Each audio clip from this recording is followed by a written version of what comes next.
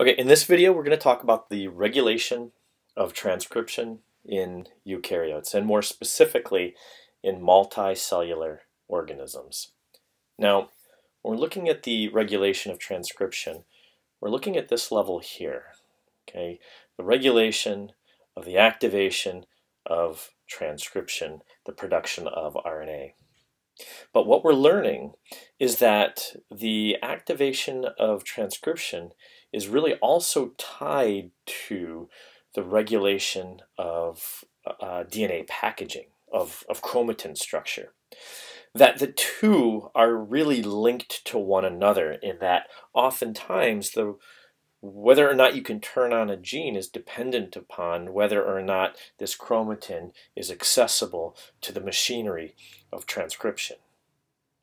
And so the various transcription factors that bind to DNA are going to be involved in, instead of recruiting RNA polymerase, will oftentimes be involved in modifying chromatin to unpackage it or to recruit other proteins.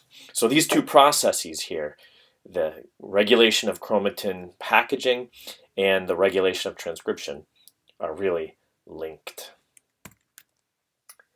There are other points of regulation of gene expression. If we're looking at the regulation of gene expression, meaning taking that information within the gene and translating it all the way to protein, there's many other levels that can be regulated as well.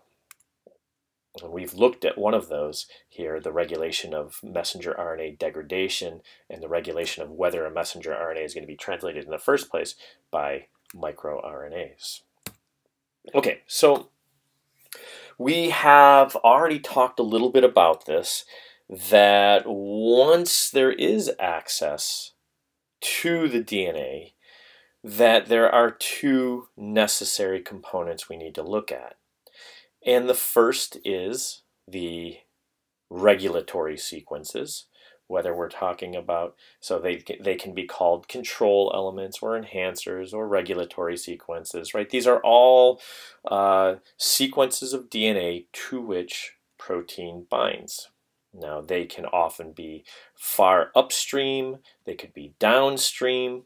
If we were to compare various organisms here and look at the regulatory sequences, what you would see is if you compare increasingly complex organisms, you will see increasingly complex regulatory sequences. Especially dramatic is when you go from single-celled organism like yeast to a multicellular organism like humans. You get a very dramatic increase in regulatory sequences. And so the reason for that is that once you have a multicellular organism, some cells are never going to express some genes, and other cells are going to express a completely different subset of genes. And this added complexity in the regulation of gene expression is mirrored in the complexity in the way these genes are regulated. And I have an important question down here. If we were to take a look at this gene here, let's say this human gene with its accompanying regulatory sequence, I've got a question. Are the regulatory sequences for a gene the same in all cells? This is a fundamental question, and it's more tricky than what you would think. The answer is yes, right? This is part of the gene, or this is associated with this gene, this is associated with the chromosome. You are initially a single cell with 30,000 genes, and that cell divides and divides and divides, as does the DNA. And so if the DNA started like this in your zygote when you were a single-celled embryo, then every single copy of this gene in all of your various cells will have this exact same DNA. So it's important to understand that the sequence of DNA, of your regulatory sequences that control when and where a particular gene is going to be transcribed, is identical in all cells. Now, again, we're coming back to this idea that what's important are also necessary are the activators. Activators are the specific transcription factors necessary to bind to these control elements. So, for example, we talked about one in quite a bit of detail with the lac operon, and that's the cap binding protein that binds to the cap binding site. That is just upstream of the promoter of the lac operon. And then we have the activation domain. Now, in prokaryotes, oftentimes the activation domain of a specific transcription factor directly interacts with RNA polymerase. That is not the case, however, for eukaryotes. For eukaryotes, the activation domain of specific transcription factors binds to all kinds of other things that will indirectly help RNA polymerase bind to the promoter. So, what are some of the things that eukaryotic activators bind to? What are some of the other types of proteins that they will interact with if it's not RNA polymerase directly? And there's three classes of protein that eukaryotic activators recruit. They might recruit elements of the transcriptional machinery. So that would be things like the TF2D, TF2A, TF2B, and so on and so forth. It might be various chromatin remodeling complexes. These are protein complexes that change the stretch of DNA that's wound around a nucleosome core. And they might interact with and recruit histone N-terminal tail modifying proteins. Okay, for example, you guys are reading the paper on JM-JD3 and UTX. These would be that sorts of proteins that an activator might recruit. Okay, so let's start with elements of the transcriptional machinery. So here's an example of that. So here is the DNA sequence, our enhancer. Here is the activator binding to that with its DNA binding domain. And with its activation domain, it recruits mediator, which is a large protein complex necessary for the binding of RNA polymerase to the promoter. And it can interact with some of the general transcription factors, for example here, TF2D. So in that way, our activator is recruiting this machinery, this transcriptional machinery, without binding directly to RNA polymerase. All right. Next, the activator can recruit chromatin modifying proteins or chromatin remodeling complexes. So here's our activator. Its DNA binding site is binding to a sequence of DNA here. Okay. Its activation domain right here then recruits a nucleosome repositioning complex. Okay. So normally this nucleosome repositioning complex would never bind to this region unless the activator is present within the cell, unless the activator binds to its binding site, and only then does that activator then recruit this nucleosome repositioning complex. What does it do? It changes the stretch of DNA that is wound around a particular nucleosome. And so that's what we see here. This is right here in green would be one of these nucleosome repositioning complexes, and what it sort of does is kind of pinch the DNA and unwinds it around that nucleosome. In this image here on the left, it's a little bit easier to understand, is when you reposition the DNA that's wrapped around a particular histone core, what you end up with is now DNA binding sites that were covered up by the nucleosome are now exposed, and that can then recruit the RNA polymerase transcriptional machinery. Now, nucleosome repositioning complexes themselves, so here are a whole bunch of them. You do not have to memorize any of them, but what I want you to know is that these repositioning complexes, so this big purple molecule here, are large proteins, and they often have domains called histone binding domains. Now, this isn't important for the particular example that we're showing you here. It's going to be important for the next example.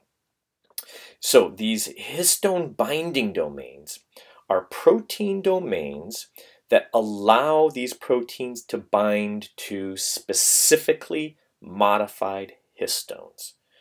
Bromodomains and chromodomains are going to be the two important ones that we're going to talk about in a little bit of detail.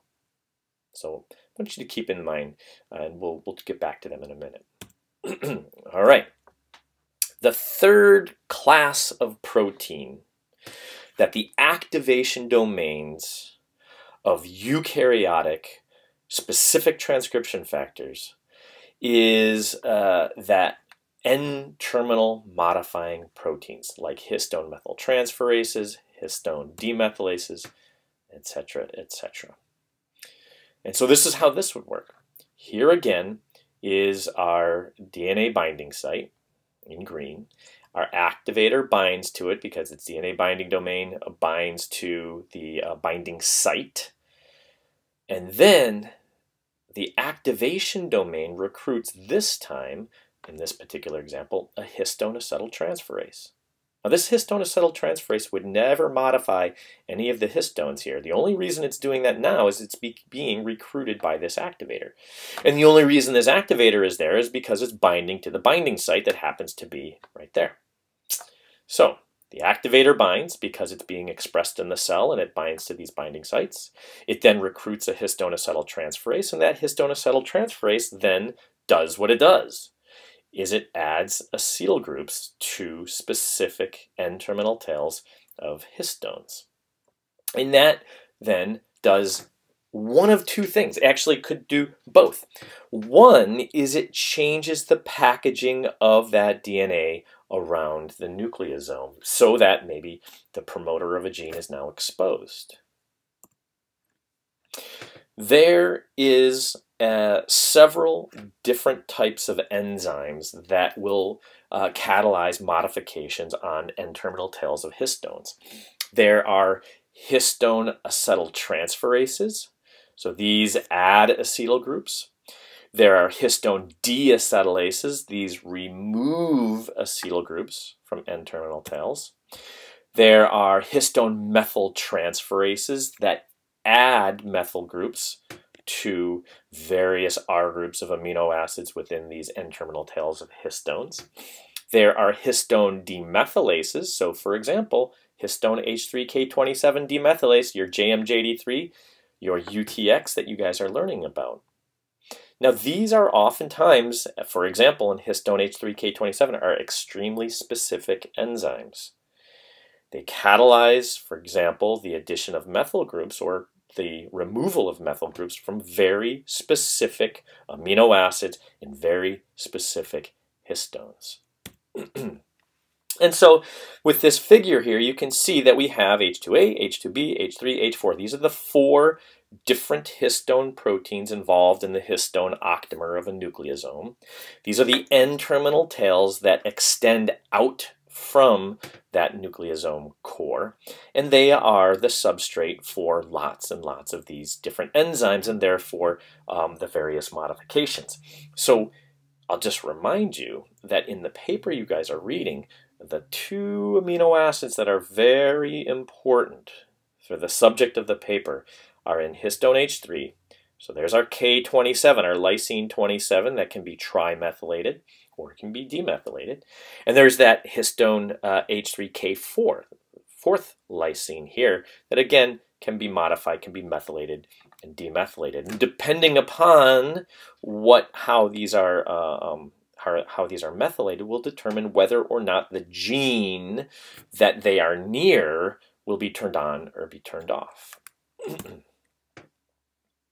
So these N-terminal histone tail modifications serve to do two things.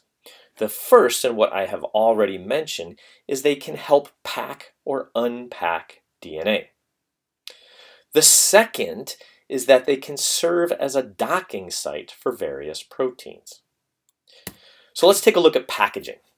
Well, if you were to take a look at chromosomes, you would see that part of some of the chromosomes would have a region that is open. Okay, we call that euchromatin, and this is regions of active transcription. You'll see a lot of acetylation of these N-terminal tails. The chromatin will be a little bit more open, and that will allow access to genes by the transcriptional machinery. Now, you can change the modification such that you close up that chromatin, and now it's packaged very tight. And we call that type of chromatin heterochromatin. These are going to be regions of a chromosome that have no transcription. So that's one way that the modification of N-terminal tails can change gene expression, by either packaging it tightly in heterochromatin or package things loosely as euchromatin. They can also, these N-terminal tail modifications not only can change the packaging of chromatin, but can serve as docking sites for very specific proteins. And so they almost act as a code that are read by proteins. For example, there are some proteins like the chromatin modifying proteins that have bromodomains. This is the domain of a protein that gives that protein the ability to bind to histones with acetylated tails. So here is a protein. It has a bromodomain. It will bind to histones with acetylated tails. Chromodomains are going to be domains of proteins that give that protein the ability to bind to methylated tails. So we've got some modifications here where some of these N-terminal tails have been methylated. Well, that will attract specific proteins that have chromodomains, and there they bind. So what this does is this presents a code. This various modifications of the N-terminal tails will present a code that is read by specific proteins. Okay, do we have a couple of acetylated tails, a couple methylated tails? Boom, this protein recognizes that code, binds to it. Now, what's the significance of this? What is the significance of these proteins binding to the specific tail? Well, here's just a reminder of the nucleosome repositioning complexes. Well, a protein with chromodomains, a protein with bromodomains that bind to a specifically modified region of chromatin, what do they then do? Well, they can recruit more histone modifying proteins. Or maybe they can recruit nucleosome repositioning proteins. Or maybe they are nucleosome repositioning proteins. Or maybe these proteins that have the chromo and bromo domains that bind to specifically modified N-terminal tails, maybe they themselves then recruit activators or repressors of transcription. So what we have then is this complex choreography that is occurring around the promoter. So it's occurring at these enhancer sites, at these regulatory sequences that occurs in order for a gene to be activated. Now, this is a general example, and let's take a look at what we have going on here. So here we have in blue is a DNA binding site that is bound by a specific transcription factor. And then we have in darker blue the promoter of a gene that is tied up within a nucleosome so that it cannot be accessed by the transcriptional machinery. So how does that open up, and how do we eventually get the transcription of that gene? If the cell expresses this transcription factor, it will bind to its binding region here, to its control element. Well, it has an activation domain. What does that do? It recruits what's called a coactivator in this particular context. But specifically what this coactivator is it is a histone transacetylase. And so it is going to acetylate a whole bunch of lysine residues on the N-terminal tails of the histones. Okay, now we have a specifically modified set of N-terminal tails here. What do? Well, they are recognized by a protein that has, right, chromo and bromo domains, those specific domains that allow this protein to bind to specifically modified chromatin. What binds there? Aha, it's a chromatin remodeling engine. It is a protein that changes the stretch of DNA that's wrapped around a particular nucleosome. So what does it do? It changes the stretch of DNA that's wrapped around this nucleosome that it's bound to, that then exposes the promoter. So now the RNA polymerase it's just been waiting for this, and now it's open. The RNA polymerase and that whole transcriptional machinery binds to it, and now we get the production of an RNA. We get activation of transcription. So what we need to look at here is that this is a nice general example, but oftentimes the turning on of a gene is dependent on more than one DNA binding site. It is combinations of control elements that lead to gene expression. So let's take a look at what I mean by that. Here is the albumin gene within humans. Here is the crystalline gene. This is the promoter of each of those. And here's the regulatory sequence. And notice there is for each 3 control elements, each one bound by an activator. And so it requires a combination of activators to turn on a particular gene. And because it's dependent on this combination of activators in order for that gene to be turned on, the genome requires less activators. So let's think about it. If each of the 30,000 genes required a unique activator to turn it on, we would need 30,000 activators. But instead, if those activators are used over and over and over again in different combinations with other activators, then we need less. We need less activators. What do I mean by that? Well, notice both of these, right? Both of these regulatory sequence depend upon a gray activator. We're reusing that gray activator that binds to this gray control element.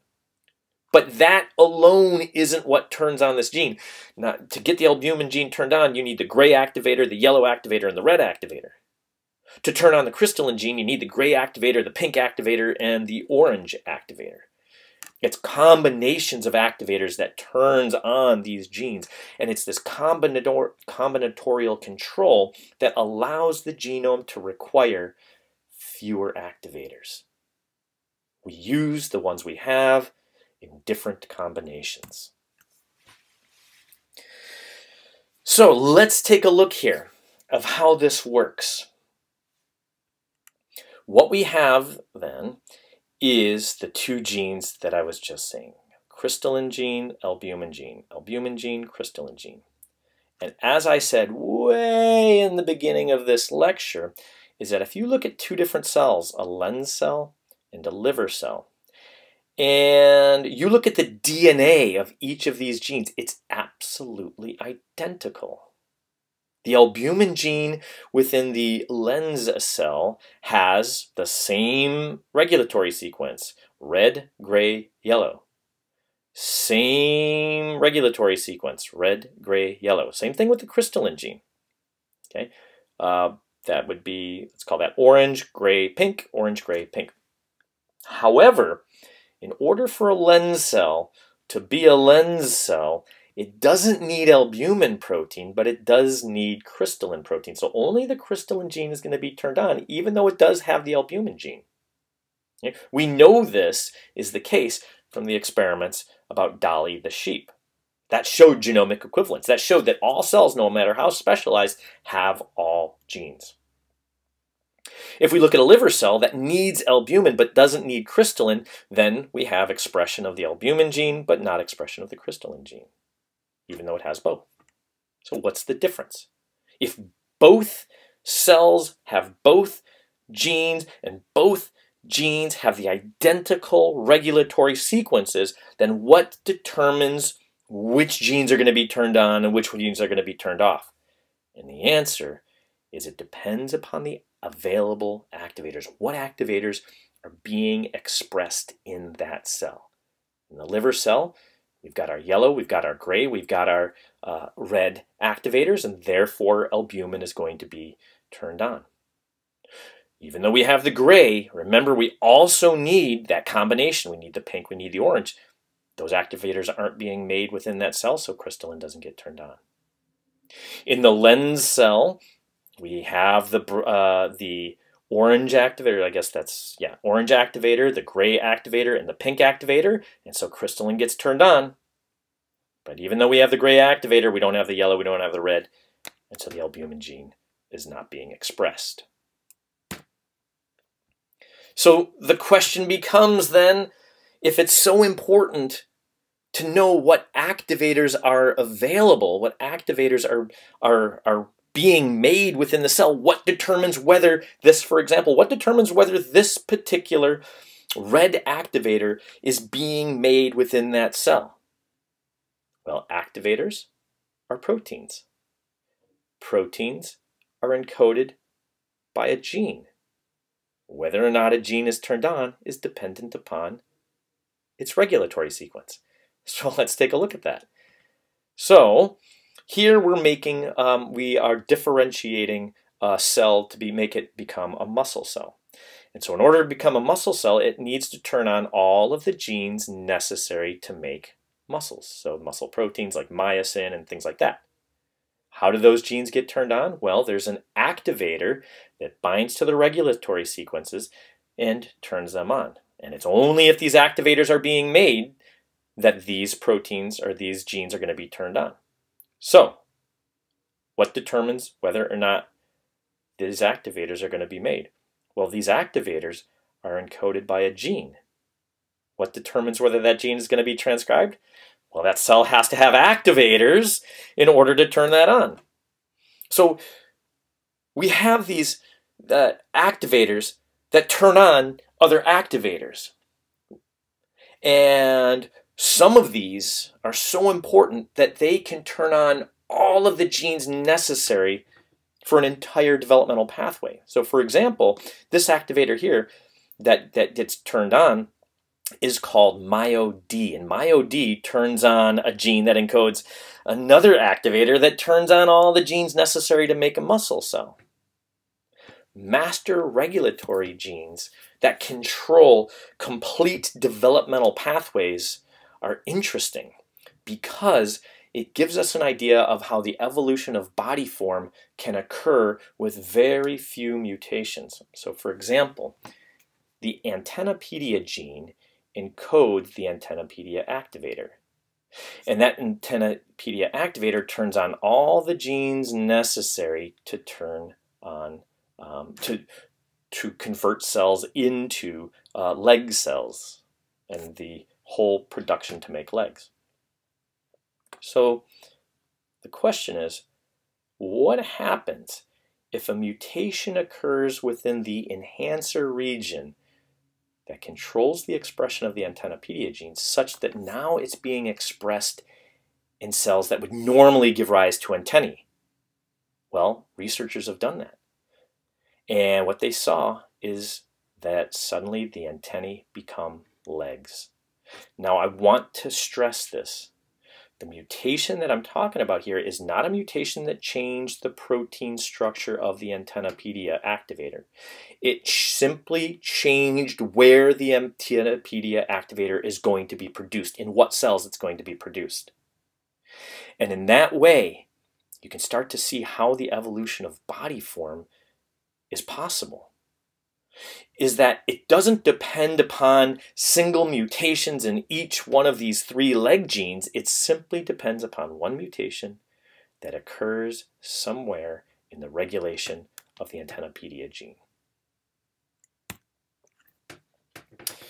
So, if that's the case, if what genes get turned on in any particular cell is dependent upon which activators it makes, and that we are made up of 270 different cell types, and therefore lots of different cells are expressing lots of different activators, then when does that asymmetry first start?